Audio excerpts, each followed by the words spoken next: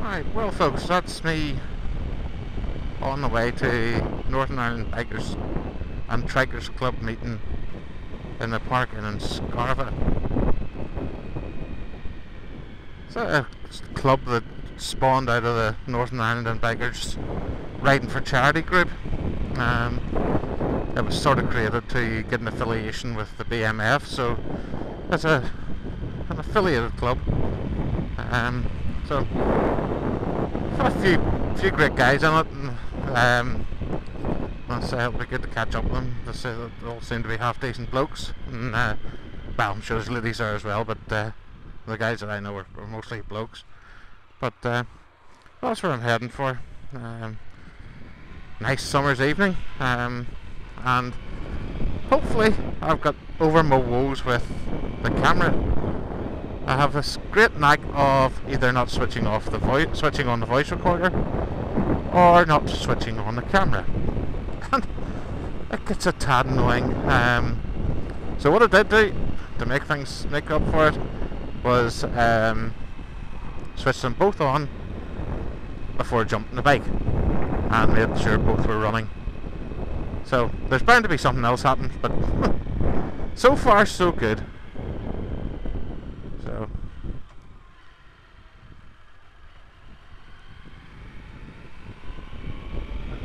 just thinking about the guy that got killed today. This is what, Monday the 19th of August.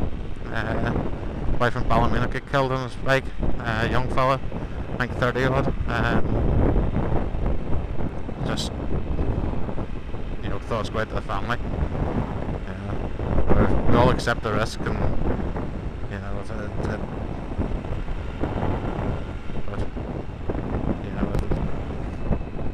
we all accept it and get on with it and enjoy it. But it does come with its dangers. I suppose if it wasn't for the dangers, half the enjoyment wouldn't be there. So that's it. It's what makes it so exciting, gives us more fun. But let's say you try your best to avoid it. I have to say, lots of farm machinery about these days. And it's by the size of things, it was collation with a tractor. Easy done.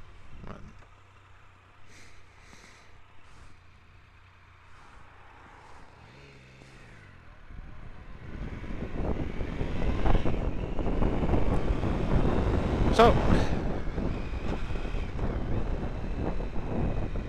the missus has threatened to buy me a Contour HD. Now, not the one with the external mic. I'm just going to run with the little voice recorder with it. But it just sits nice on the helmet and has a laser line and that.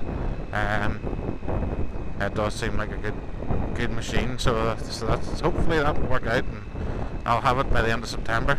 At least it's waterproof. By that stage, I'll probably be getting caught in the rain, and it'll not steam up. Hopefully. But I say that if you've been into cameras as long as I have, all the cameras these days just absolutely amaze. The one that I have that I'm using at the moment,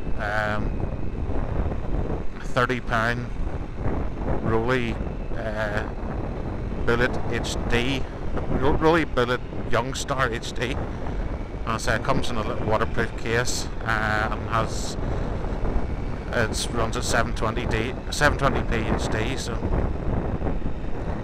really, that's some piece of kit for the money.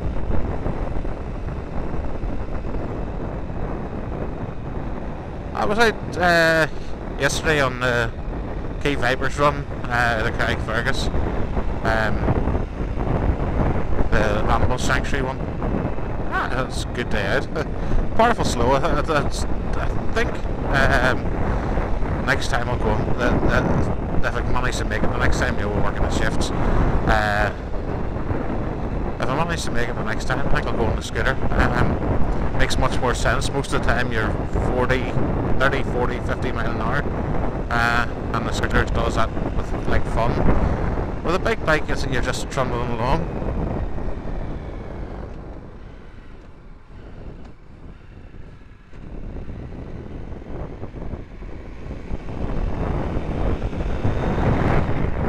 could have gone to Scarva up towards Bridge, that was to my left there, but I sort of like this bit of road.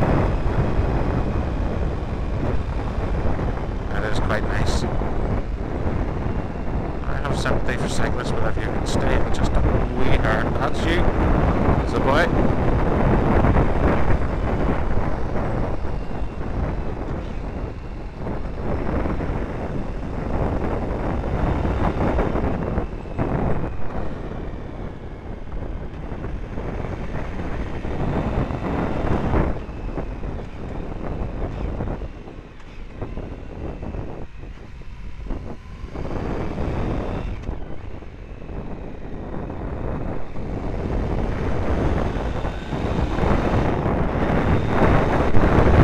Up the preload on the rear shock there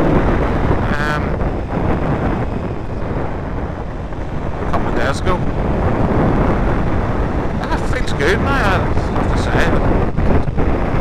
Not pushing it like it used to, but it seems good. And the new Conti tyres that I mentioned there before,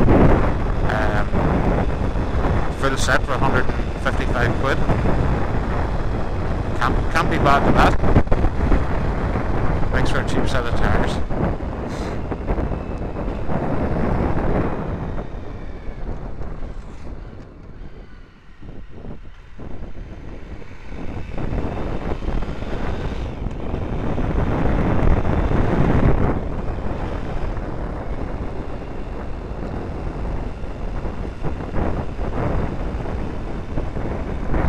So around about 3,000 out of a set of tyres, both front and rear.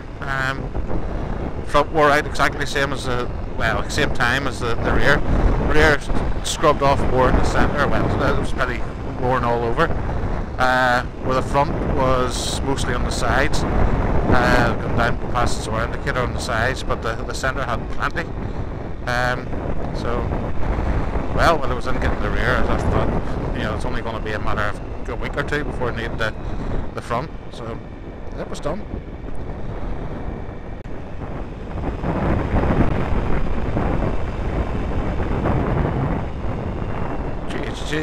That horse's head sticking out. Didn't see it the last minute. Almost startled me.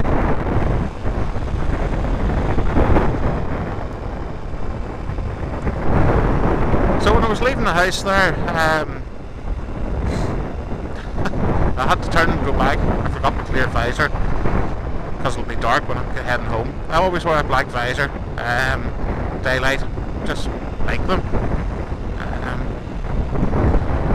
I know the law says you shouldn't have, but you can look at the flip side of that. If you carry your spare visor, what's the problem?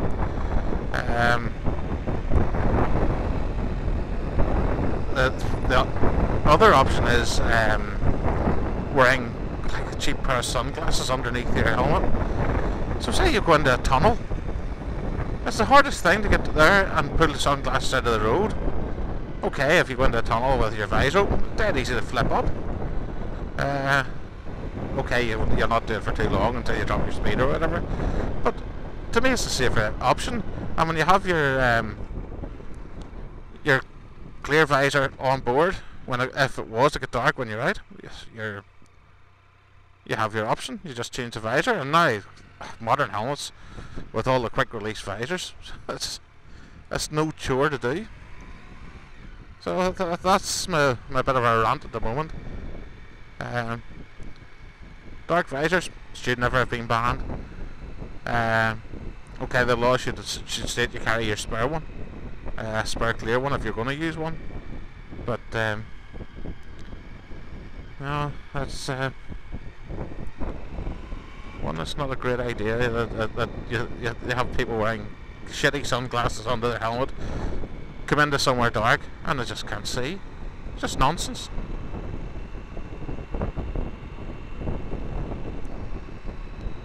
Just heading out through Guildford. If you see just on the left hand side there, that's the place where the tyres came from. Good bunch of guys. They've been good to me over the time. I went in my car to say, oh, that needs tyres. And I says, well, we can do them if you want, but they're not illegal. You know, give it a couple of months and come back to me.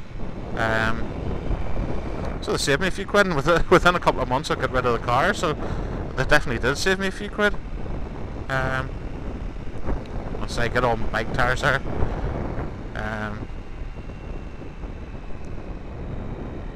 It's the car that they put into the bike that does it. Whoa. That's the second time I've come through there and the bike slid. What it is, there must be something in the middle of that road, so next time I'm going to take a wider line. Fabulous road, this is the one between Tandragee and Newry. Absolutely fabulous. Corner after corner, great surface. Although you could be carrying more speed than you would imagine, but it is one fabulous road.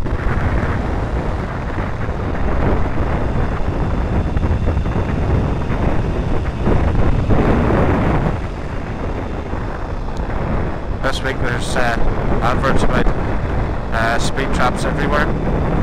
Well, say I'm sitting there around the speed limit, so no issue. I'll say when you get a twisty road you can stick to the speed limit alright, you know, and still have fun.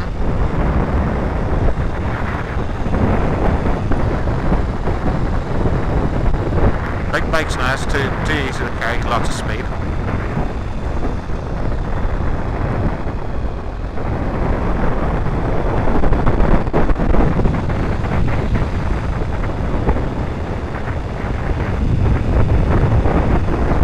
I did a Honda Mac course,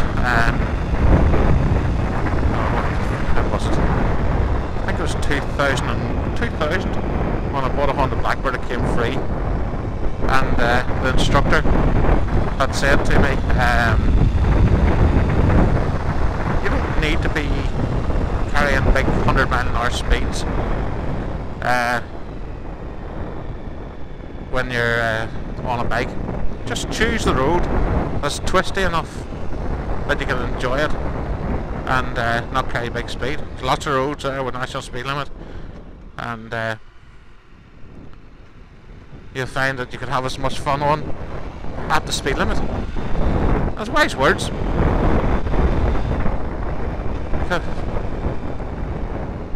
In good old Northern Ireland, any Egypt can ride with flat out in a straight line. It's just a matter of twisting throttle. But to get them around the corner, that's the difficult bit. You know, so that would be the difficult bit. So I'll say it doesn't take much to open the throttle. Right, that's me in Scarva. Now what I'm looking for now is the Park Inn. Right, must be down to the left. Jesus, there it is there. Would you believe? Okay, is there a car parked here?